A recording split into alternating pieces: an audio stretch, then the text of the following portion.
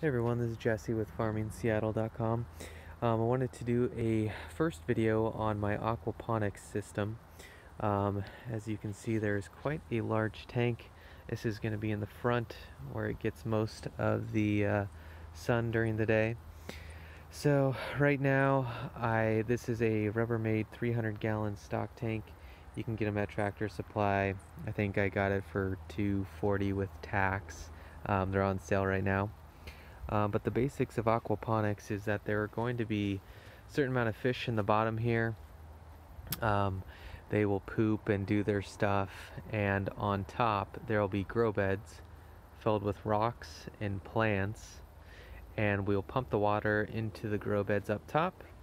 The grow beds will fill up and then drain every so often, and then the water will go back in there. It'll be clean and the fish will be happy and the plants will be happy. So my plan is to have one grow bed, probably a 2x6 on this, a 2x6 on this side. I've just purchased a pond liner to build out those beds.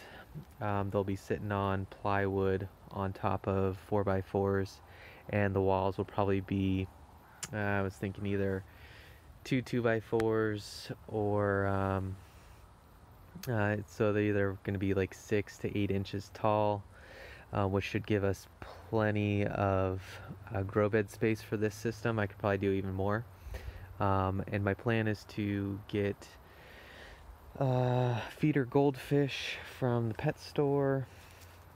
They're probably 10 cents a piece. I'll get about 50 of them to start out with, and we'll start running this system hopefully by next week, maybe a little longer, depending on if I want to mess with all the freezing weather that's probably coming in January and February. But the main point right now, setting this thing up, was getting it level. So as you see, the bottom, I just threw out wood chips and kind of leveled it out as best as possible. I laid out this 2x4 across the whole thing, put a level in the middle, that side's level, did it from that corner to that corner, same thing, so kind of a cross on top to get the level on each corner. So that will be the first video of many. Don't know if I mentioned, the pump that I'm running is going to be a 1,000-gallon per hour pump.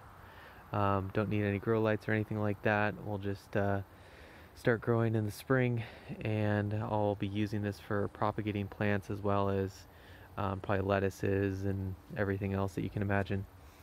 So thanks for watching, and I'll put out some more videos later in the week.